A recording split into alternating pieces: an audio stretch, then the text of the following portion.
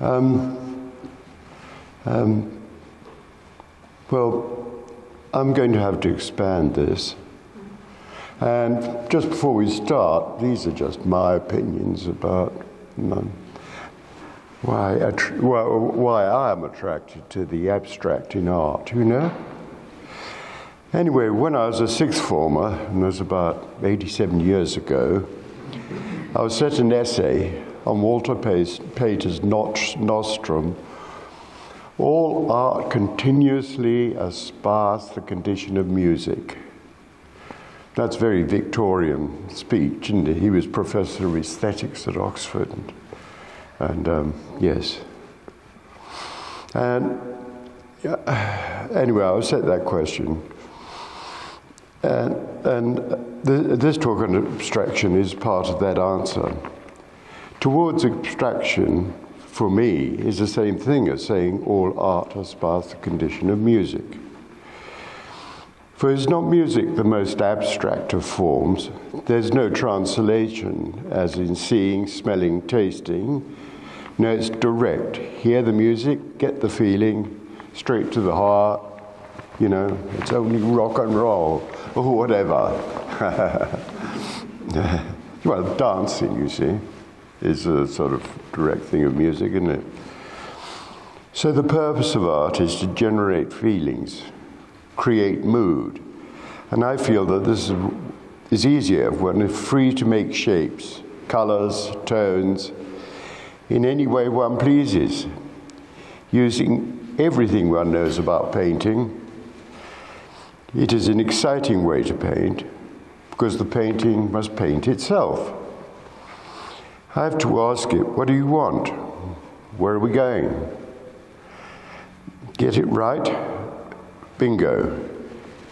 If you get it wrong, bugger, reprime the canvas. Well, we're a third of the way through. God, I wish I could listen to this.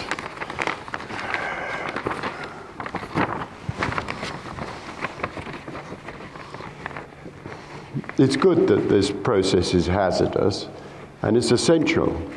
Otherwise, it becomes graphic design. And yes, there is an art to that as well. You know, I mean, graphic design's good. My favorite bit of graphic design is Coca-Cola writing. You know that? It's got a kind of, if you musically, it goes, I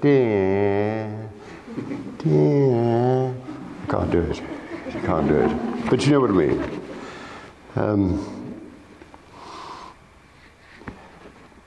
Hazardous, because the more one has to lose, the more one has to gain.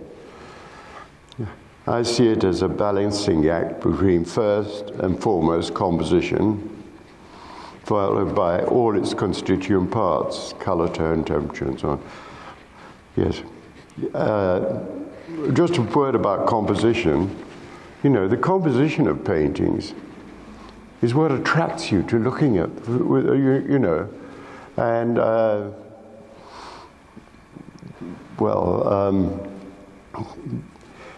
I mean, if you go through all the Italian churches, you know, looking and looking and looking, boy, there's some, you know, very ordinary paintings, but you come across a Raphael, bang, what composition's this?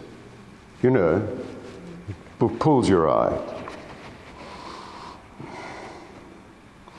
Well, anyway, composition and all its constituent parts, color, tone, temperature, shape, paint quality, and all those things that go to make up a feeling. Composition, how colors, shapes, and tones are arranged on the picture plane. This is primarily important, always has been.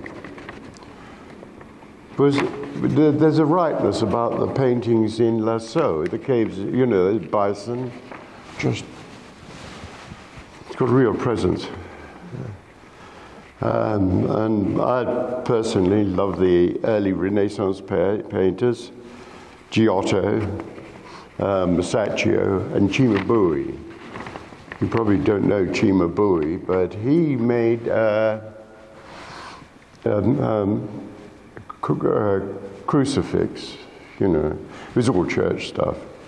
And it's on the wall, and there's the cross like that, flat on the wall, and he bent the head of Christ forward. So you look up at this thing, you know, it works a treat.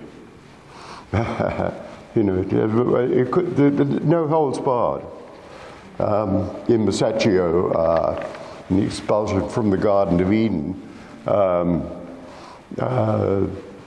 the gates, the portal, the gates of the Garden of Eden, and they're being cast out. And to make sure you understand, Masaccio has little black lines, you know, shouting out of the door, black lines, just like that. It's a very brave compositional trick, isn't it? No hold bars to get the message across. It's always been there. And yes, in more recent times, it was the credo of the Bauhaus. If it is good, it will attract the eye and invite one to look deeper. It's the eye candy. Whew.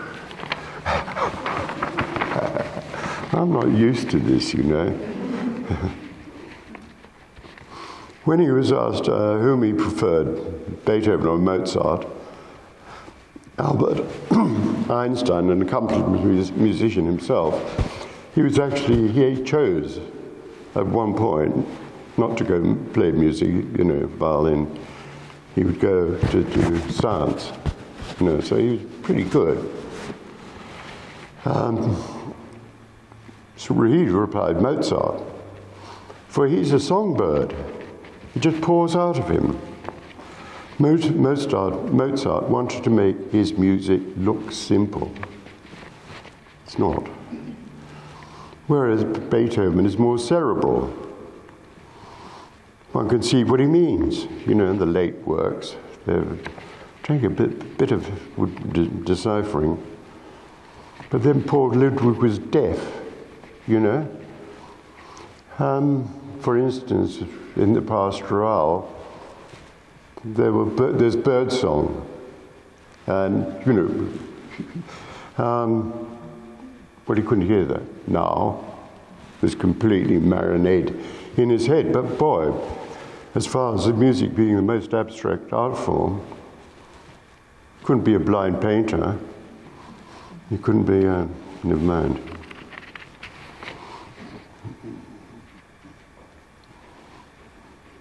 Do you know the legend of the circus worker who receives the call and goes to a monastery? He's not a very good monk. Gluttony, boozing, lechery, just the usual stuff, and sneaks off on his own every day to some rendezvous. The abbot, curious, follows him to the chapel and finds him in a cloud of whirring clubs, whirling perhaps, you know, in front of the statue of the Virgin. The abbot is about to apprehend our hero when the statue of the Virgin raises her hand and stops him.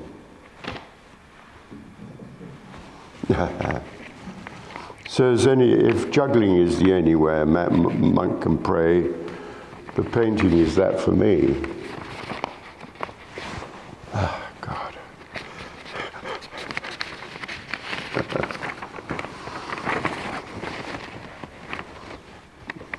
Painting is practical pantheism. It's a deep-seated desire to give thanks for one's existence and the existence of all that surrounds us. The miracle and the world and the sun and the moon have all shaped all that I see and feel. Yeah, what a blessing it all is, eh? Well, that's my 20-minute speech. But I thought I would carry on and talk about a couple of paintings that I'm working on right now. I'll go and get them.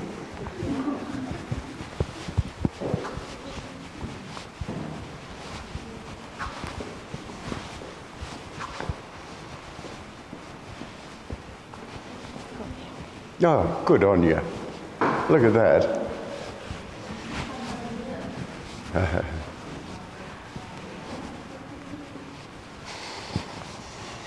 George, do you remember painting this one behind us?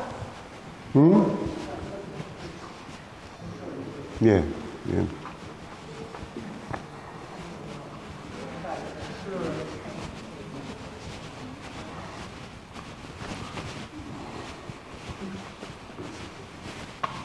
Which side of this?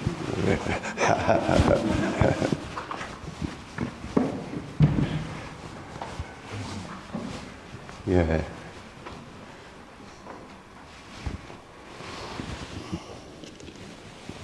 Well,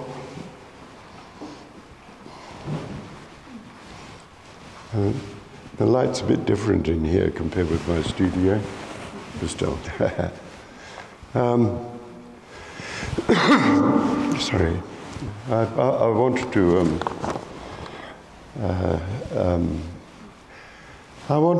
I developed a game.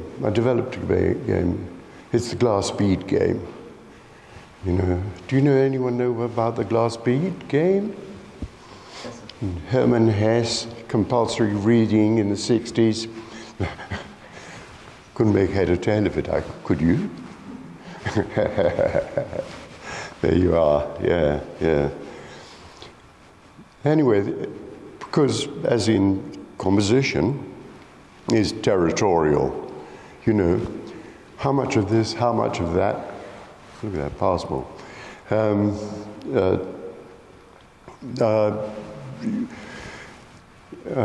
Yeah, it's territorial, it's like chess or Go, or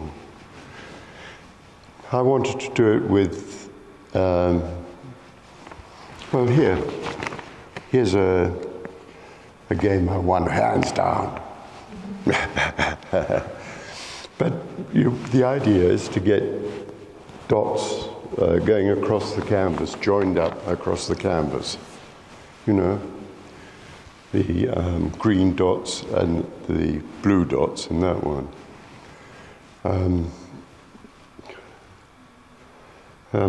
Yeah. And it's all about chroma and tone, you know.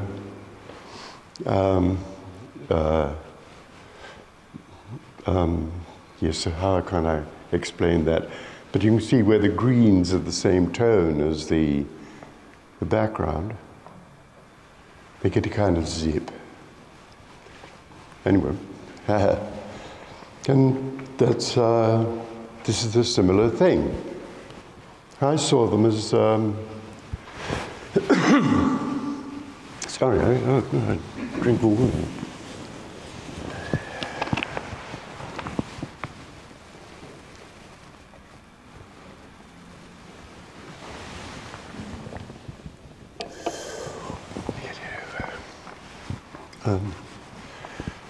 I saw it as a key, and this one is for me just G, natural G, very merry key, you know. God, my voice like this. Anyway, I could try and, you know, the little fugue, Bach's little fugue, just bum bum bum.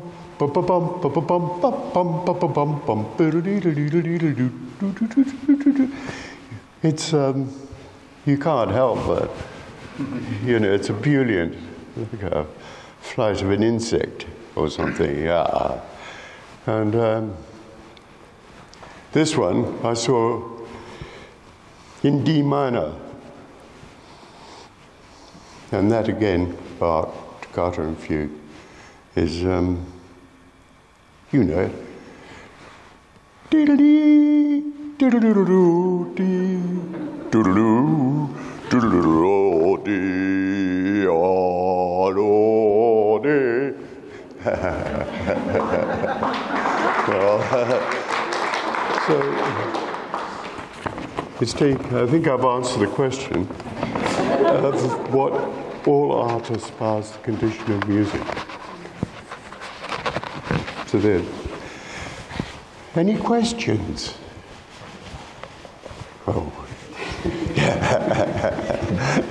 Thank you very much, George. I particularly enjoyed that, particularly the unexpected last postscript, which is like a cookery program. Do something I prepared earlier. Coup de grace improvement. So I was, I like to talk, and I particularly liked your the tautness of it, which fits the thank you. theme of abstraction, obviously, and your implied history of abstraction, going from the caves of Lascaux to early Renaissance people with those amazing sort of vibrant colour field of Giotto and I guess other people later on like Poussin. Yeah. Got this implied history that goes right through that implies that we're, abstraction's a long way coming and it's sort of refinement. And I like the way you talked about graphic art too, which is an abstraction. Yeah. But perhaps it's not as interesting as other works that we see as abstract because it pairs things down so completely so that you can get the Coca-Cola logo, when you're driving past a billboard or in 30 seconds or whatever. Yeah. And that's arresting for a moment, but you couldn't live with it on the wall. It's not fascinating. So from what I understand, what you're saying is there's if it's too pared down and too schematic and too simple an abstraction, it gets a bit boring. It's not resonant. It's not alive. So I was wondering where you would say the median point is that works between the utter simplicity of abstraction, we can pare it right back, and the complexity of other art forms, including the ones you talked about and championed in terms of those transitional pieces between medieval and Renaissance, which are pretty amazing. Yeah, they use of colour and so on. Boy, oh boy, what a question. Well, the other question I had was, that looks like, to me, that just looks like vaccination. I mean, it just looks like the vaccine attacking viruses in the blood. But that might be just a contemporary preoccupation. Yeah. You don't have to say anything, so that's a bit long-winded and not particularly clear. But would you like to elaborate on your interest in, say, early Renaissance in terms of abstraction, and colour and form, and your own work in relation to it, perhaps? Well, with the Renaissance, the art was essentially Romanesque. Those kind of iconic Christ and just or whatever. With the same very symmetrical face and so on. And those early Renaissance painters sort of thought, if I'm getting the message across better than that. And so they started to animate the figures a bit more, and really get the message across. I mean, that wonderful Giotto of the kiss, when the nasty piece of work, Judas coming up and looking at about to kiss Christ. And but their eyes, are just directly at one another. You can see there's a lot going on. You know what you're doing. You know what you're doing. That's terrific, and it gradually gets more baroque, doesn't it? More and more swirly and all sorts of way. But that's a very strange abstraction, isn't it? That baroque, arabesque sort of shapes and so on. Yeah, certainly didn't go from Romanesque to baroque. It had to go through a whole. Yeah. And the baroque isn't really quite so interesting, I think. I like it in architecture. Thank you. Does that answer your question? I had no idea what I was talking about, but you were very clear.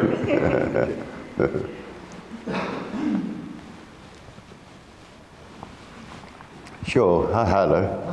Thank you, wonderful. question. I don't Yeah, can you speak up? My question is not as elevated as Dr. Brown's. I don't think it's entirely technical material, so I hope I don't offend you. I offend myself. I was interested to hear you talk about colour and tone, or chroma and value distributing. And I think one of the things that's visible, especially in this painting, is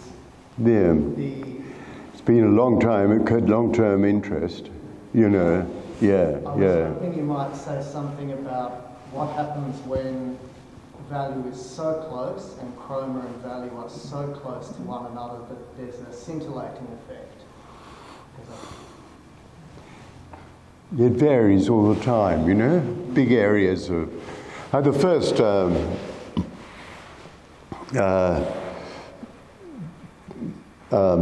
occasion I saw this was in a bright green lift in the Goode Street station in London, you know, classical lift.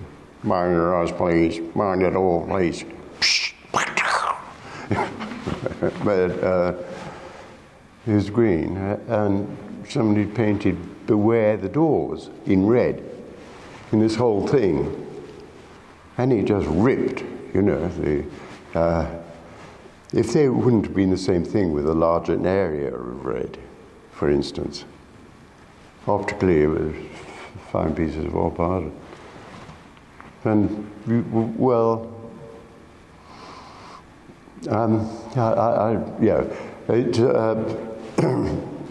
for me, and with that, perhaps one can see it better than these, is one can compensate for chroma with tone. So that if you've got a dull colour and a bright yellow, by making the dull colour lighter than the yellow, you know, you'll get a zip off it. But that's food for thought.